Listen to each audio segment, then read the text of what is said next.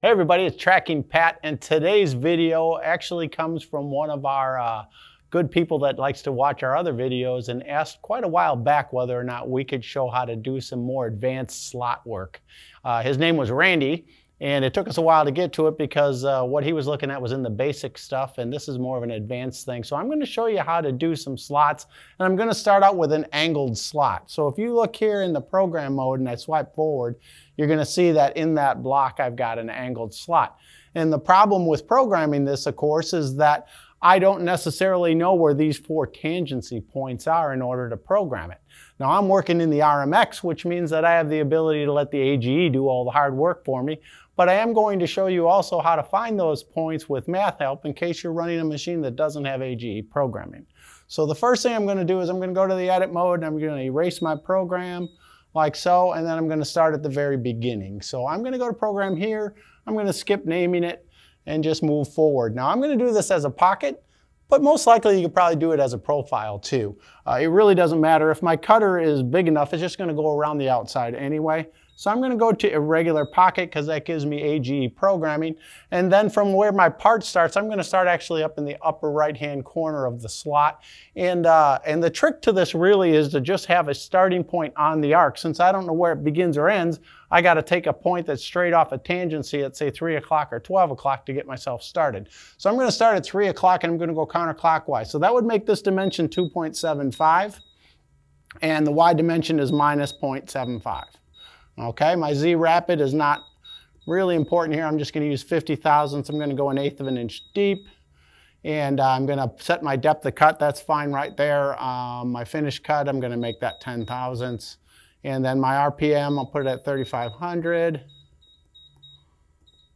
Bring it in at 10 inches a minute, run it at 20. Use tool number 1 for the whole thing. That gives me a starting point. And now I'm just going to use the A.G.E to help me, right? So I'm going to start out, this first part is going to be an arc. It is counterclockwise in direction. I can either use the drop down or I can simply push 2 to switch that to counterclockwise. And my X and Y end are what I'm missing. So I'm going to use the guess feature here and say, well, I know it's somewhere over there. Touch the screen and enter the guess. And then the center of the arc is what I actually do know. It's 2.25 and minus 0.75. Okay, the other thing I know is that the radius is 1/2 inch. This is the upper small radius, and that's all I got. So you can see I've got a starting point here, and I'm just going to simply swipe forward. And now it's asking me, what do I want to do next? Well, I've got a milling event, and it is tangent to the arc. So I'm going to say yes to that. And then again, I don't know where it ends. Now over here, I'm going to help myself by moving the screen a little bit. And I'm going to say, I'm going to guess that it's somewhere down there, and enter that guess as well. Now the rest of the questions that are here for me on the line, I don't know any of the answers, so I'm simply going to swipe forward and go to the next piece, which is the bottom arc. On the bottom arc, I'm going to tell it that that's tangent to the line. Whoops, I missed. Sometimes it's the angle I'm sitting at here. This is also counterclockwise, so 2 again. And I know that my ending point is somewhere around there. Okay? What else do I know? I know the center point. So the center point is 0.75 and minus 1.75. And again, the Conrad doesn't exist, but the radius in this case is 0.5 again. All right, and you see it's starting to draw it already. So I swipe forward here, and I've got 2 more pieces. I've got another milling event. It is tangent to the previous arc. Again, I don't know where it ends, but it's somewhere around there. Remember, there's another piece of an arc still left over. I don't have anything there that I can tell it, so I do my last arc, which is tangent to the line. It's counterclockwise. And then my X ending point is going to be where I begin, right? So that's 2.75, sorry about that, and minus 750. The X center is 2.25 and minus 750. And at that point, you'll see that everything is correct. Okay, now in the machine I've already got my 0 set up, I got my tool set up and everything else. So the only thing I really have to do is swipe forward and say end A.G.E, which completes the process for the slot. I'm going to go to my tool table and I'm going to tell it about this tool, and I've got the tool set up right here already, right? So I'm just going to come in here and say this is going to be tool number 1. Okay, that sets my tool correctly. right? And now I'm ready to make that slot, all right? Now before I do that, I do want to show you a couple things, right? If I go to the tool path, you're going to see that actually what I've got is just a lead in and then two passes around, one to rough it and one to do the finish. And a lot of times with a slot, you may not even need the finish cut, but this will give you an idea on how it's going to do so. All right, so everything looks good here. I'm going to go to the run mode, push start, let it process real quickly. I'm going to push go. Going to move over to 0, 0, tells me to turn the spindle on. Okay, I'm going to go to tracking like I generally do and just make sure I didn't screw up and look bad in front of you folks. Okay, looks like it's in the right place, so stop, CNC run, and go.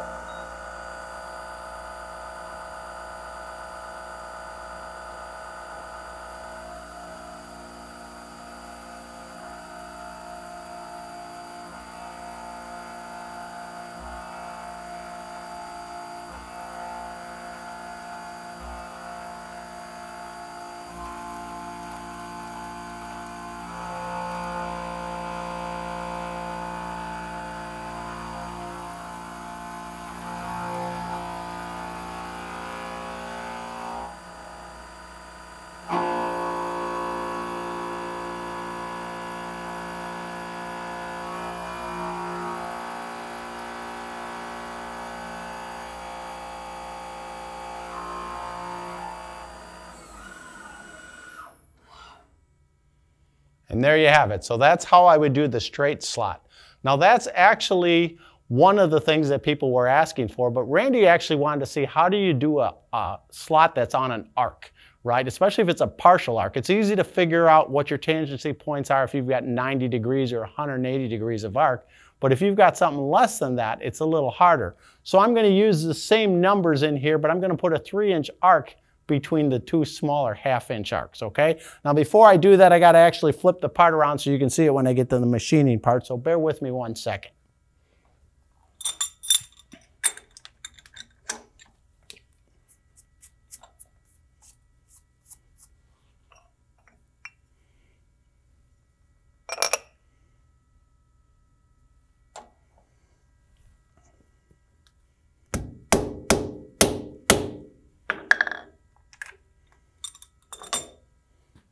Okay, am I still in the right place, Bill? Awesome. Okay, so what I'm going to do now is I'm going to go back to my program and I'm going to cheat a little bit here, right? So I'm going to just go backwards to where I started this process.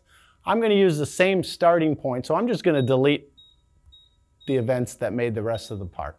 Okay, so I got my starting point right here.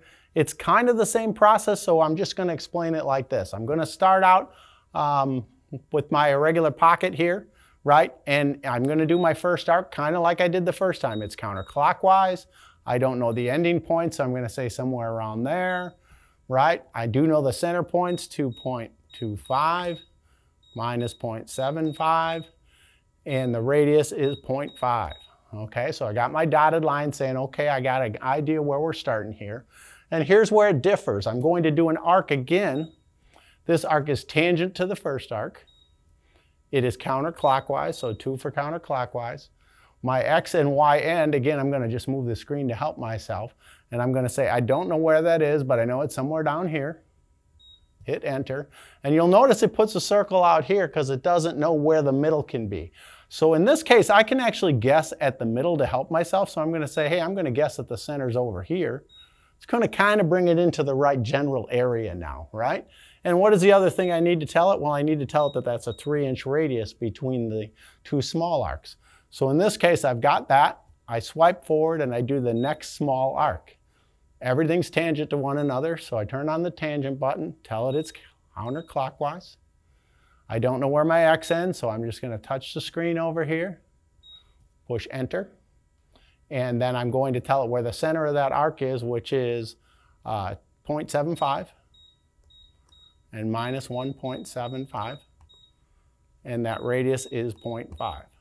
So you see it's starting to try to figure it all out here. It doesn't have enough information yet. I'm going to swipe forward again, do the next big arc. It's counterclockwise, it's clockwise this time. Okay, I don't know where it ends, so I guess somewhere around there. enter my guess. Same problem with not knowing where to put the center, so I'm going to come over here and say guess about there. Kind of starts to bring it into play. Tell it it's a 3-inch radius. Then I got one more piece, right? So I got one final arc. It's tangent to the other arc. It is counterclockwise again. My x ends at 2.75. My y ends at minus 0.750. And my y and x center, 2.25 minus 0.75. And last but not least, this is a 1/2-inch radius. And you'll see from there that it straightened it all out. Now, one thing I forgot to show you on the first part, just thought about it right now, would be for those of you guys who are running this in a different control than the RX or an SX that has A.G.E programming. You could still do this in an EMX or anything like that too. You just need to use math help. So before I get out of here and run this, I'm going to show you how to do that, okay? So anytime that I'm trying to figure something out like this, you got to understand that what A.G.E does is it basically does a math help for you. And so you fill in the blanks and tell it what you know, and as you move through it, it looks at the information and solves the problem for you. If I was to solve this problem, I would go to math help. And in here, what I'm looking for is under D where it says line arc tangencies. I'm going to go to D here.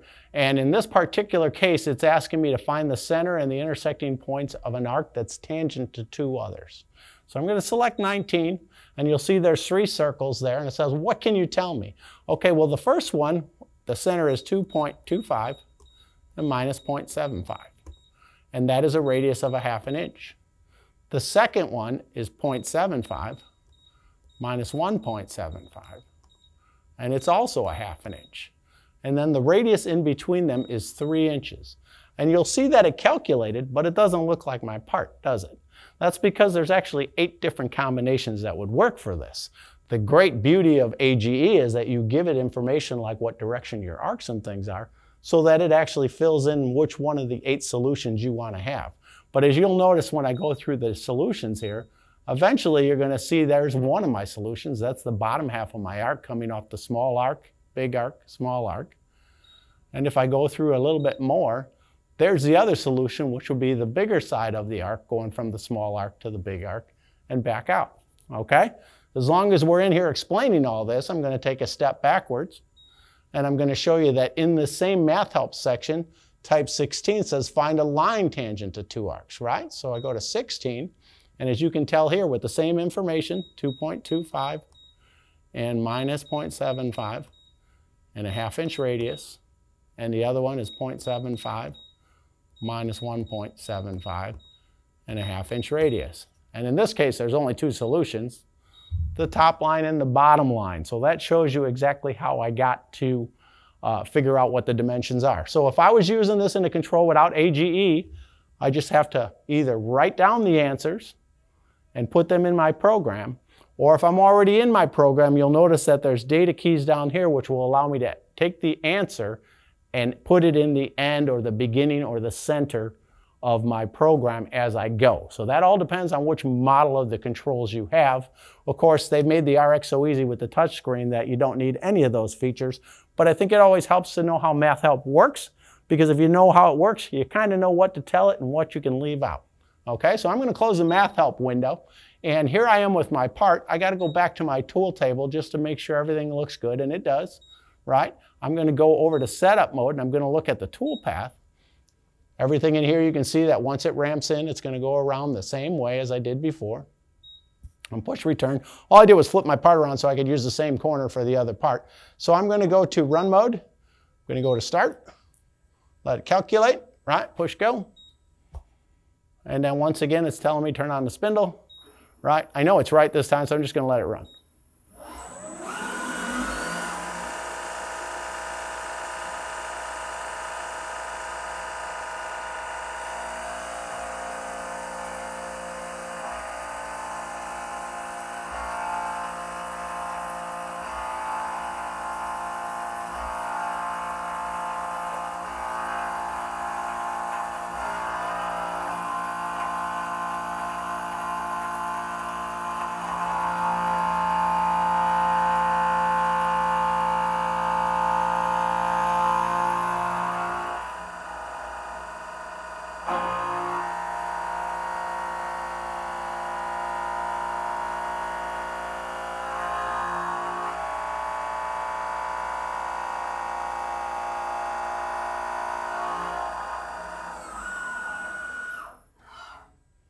And there you have it. So let me grab that part real quick.